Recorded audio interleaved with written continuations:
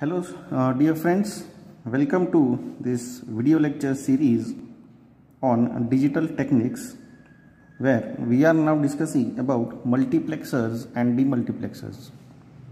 So in the last few lectures we have covered the concepts of multiplexers, right?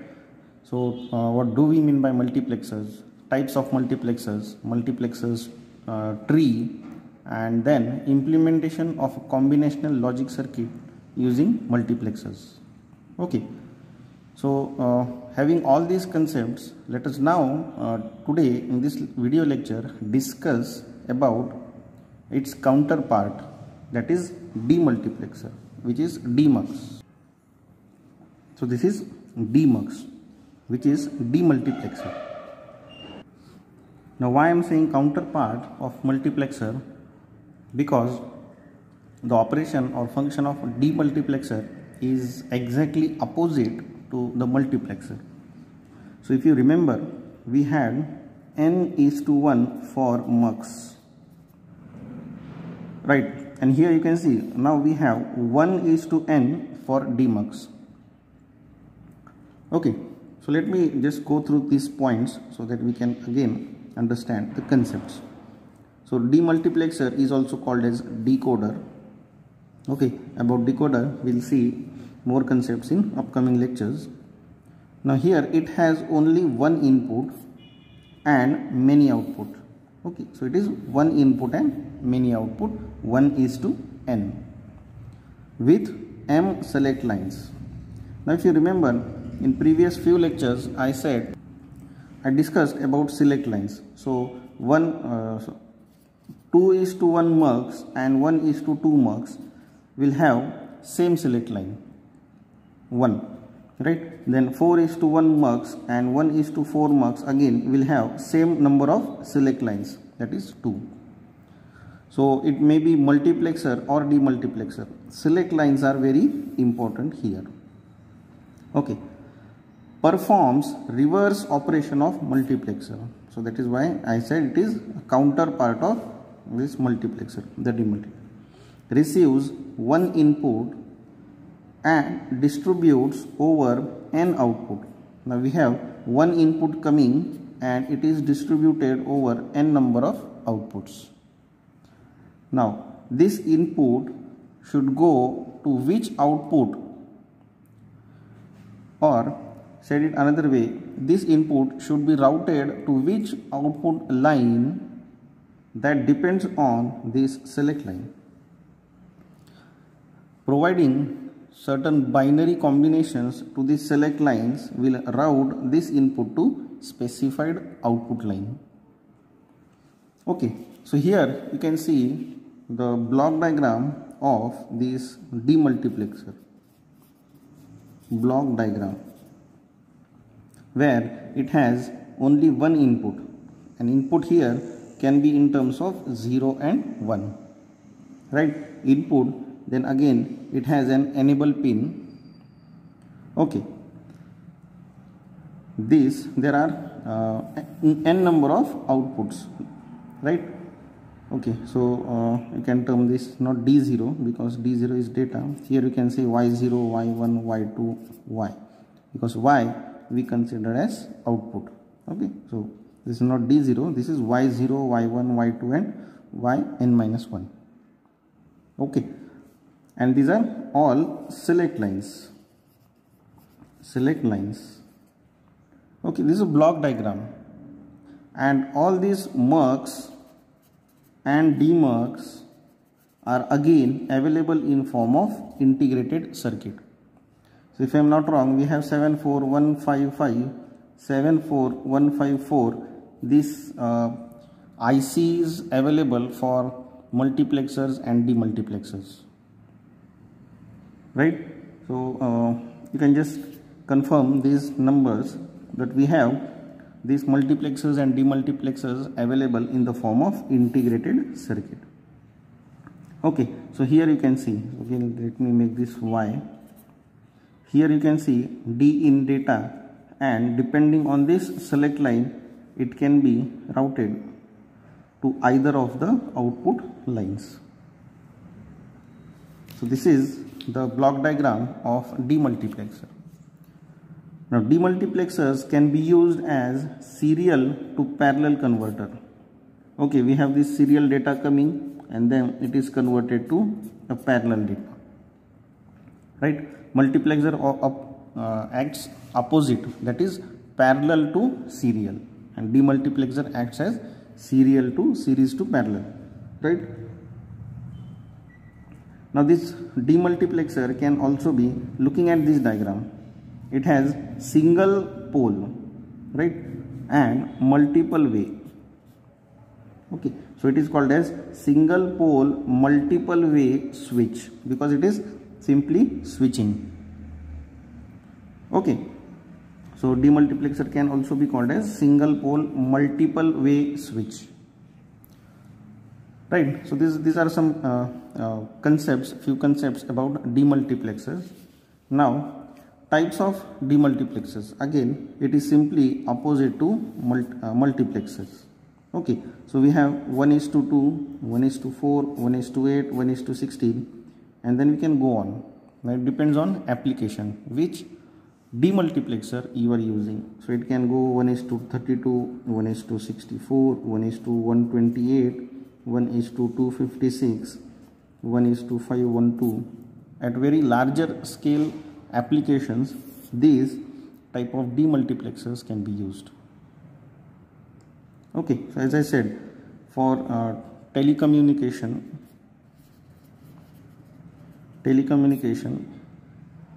at this base station receiver, the towers which you see, at there these multiplexers and demultiplexers are used. Right? So these are the concepts, basic concepts of demultiplexer. Let us try to study one by one these types of demultiplexers.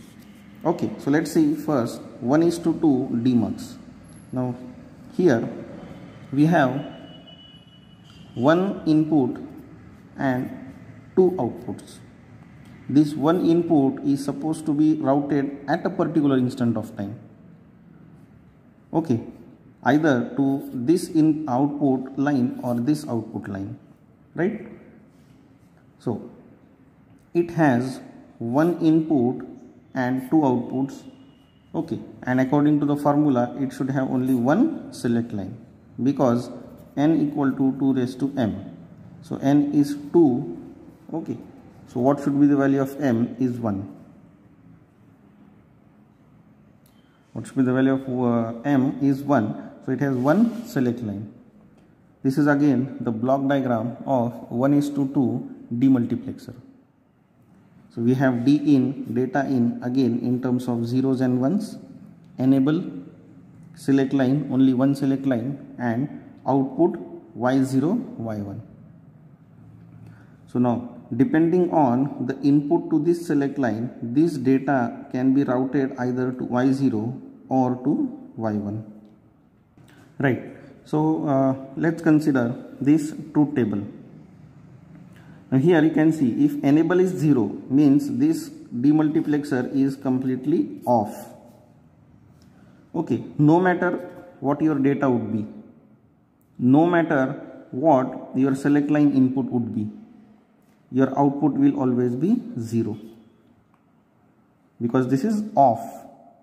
Okay, if enable is high, then consider your data to be, now let us consider D in. D in first can be considered as 0. So if my D in is 0 and select line is 0. Okay, now when select line is 0, this y0 will be selected, right? Y0 will be selected, my y1 will be 0. And since my data is 0, I will get 0 at y0. Right? Now what if my data is 1? If my D in is 1 and I am providing 0 to the select line, y0 will be selected. Okay, and the data will be routed to the y0 output line, which is 1 because my data is 1 and here it is 0. Now again, if my D in is 0 and my select line, now instead of 0 I am providing 1. So my y1 will be selected and the data which is 0 will be routed to the y1. यहाँ पे मेरा data 0 है तो output को 0 ही आएगा, ठीक है। अब y0 सेलेक्ट होगा नहीं होगा तो ये 0 ही रहेगा। अब मेरा डेटा 1 है, सिलेक्ट लाइन भी 1 है, तो जो डेटा है सिलेक्ट लाइन 1 है तो y1 सिलेक्ट होगा तो डेटा यहाँ पे आएगा, यहाँ पे 0 होगा। So said it another way, considering my data simply to be D in. So if my enable is 0, no matter what you provide here, output will be 0, right? And here it should be 1. Now if my select line is 0, my D in will be at y0 and my y1 will be 0. If my select line is 1, the D in will be routed at output line y1 and y0 will be 0. Okay, so what is the equation here for y0?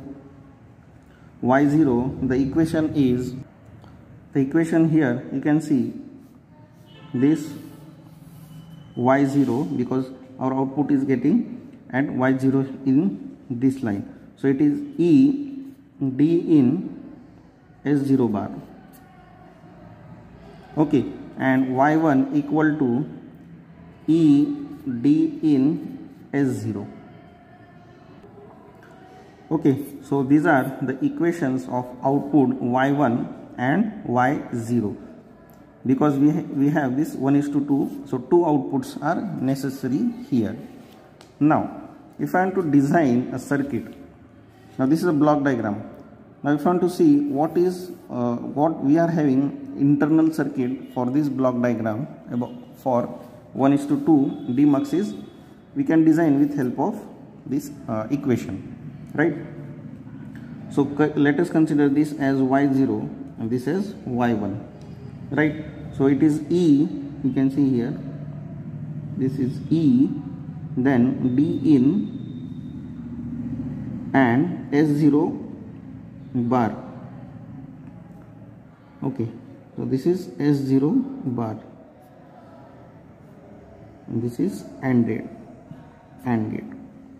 Okay, then we have second equation about y1, which is E D in and S0, which is again AND gate.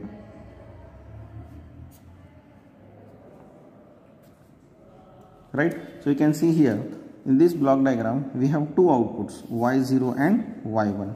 Same is the circuit here. This is y0 one output and y1 another output, right? So this is how if a question is asked on explain about 1:2 demultiplexer, then this block diagram, either of this truth table and with this equation, this circuit diagram is important. Okay, so we have 2 AND gates here, right? So here how many gates are being used? 1, 2 and this NOT gate, 3 gates we have used to design or implement 1:2 demultiplexer. Okay, I hope this is clear for you. This type of demultiplexer is 1:4. Let us now try to understand 1:4, where number of input is 1 and number of output is 4. Now, how many select lines are required here? So 2 select lines will be required, S1 and S0. These 2 select lines will be required here. So this is a block diagram you can see here for 1:4 demultiplexer, where we have 1 input as D in, 4 outputs Y0, Y1, Y2, Y3 and these 2 select lines S0 and S1. Okay, so these are select lines. Now consider our data to be either 0 or 1, which is always the case. If my enable, again here we have this enable. If my enable is 0, this complete circuit is off, no matter what your D in S1 और S0 will be. अगर ये enable ही off है तो यहाँ पे कुछ भी रहने दो, आपका आउटपुट 0 ही आएगा, राइट? ठीक है, तो मुझे enable 1 चाहिए so that this becomes on. So it's not off, now this becomes on. Okay, so consider data to be 0 or 1. Now if I provide here 0 0, this input will be routed to 0th output data, zeroth output line, because 0 0 means this 0 will be selected and this output will be routed to this 0th line. So D in will appear at y0. So you can see here other y1, y2, y3 will be 0 and my D in will appear at y0, right? Now if I provide 0 1 to the select line, 0 1 to the select line, this first line will be selected and my input data will be routed at first line, that is y1 of demultiplexer. Other all will be 0. So this is 0 0 0 and D in will be at y1. Now if I provide 1 0, right, so if I provide 1 0 at this select line, then this line will be selected and this D in will appear at y2. So you can see D in is at y2, other all are 0. Same is the case if I provide 1 1 to this select line, then y3 will be selected or third line will be selected where we have output denoted as y3. So my D in will appear at y3, other all will be 0.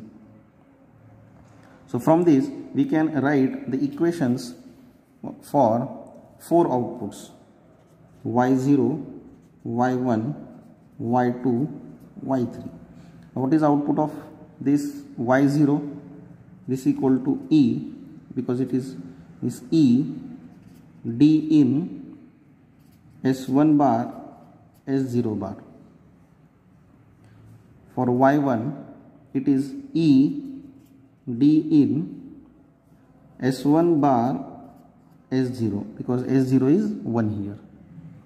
For y2 it is E, D in, S1, S0 bar, right? And for y3 it is E, D in, S1, S0. So these are the 4 output expressions, right? So just please bear with all this disturbance at the background, so much of vehicle noise, please bear this. Okay, so these are the 4 equations, output equations, for which we will be using to design the circuit, right? So this is again y0, y1, y2, y3. So I can simply design this. So what is my y0? This is E, then D in, S1 bar. Now this is S1 and this is S1 bar, S0 bar, S0 bar. Okay, and this is ANDed. So this output is y0. Then what is my y1? It is E, then D in, then S1 bar and S0. This is again ANDed. Then my y2 is E, D in, S1, S0 bar. This is again ANDed.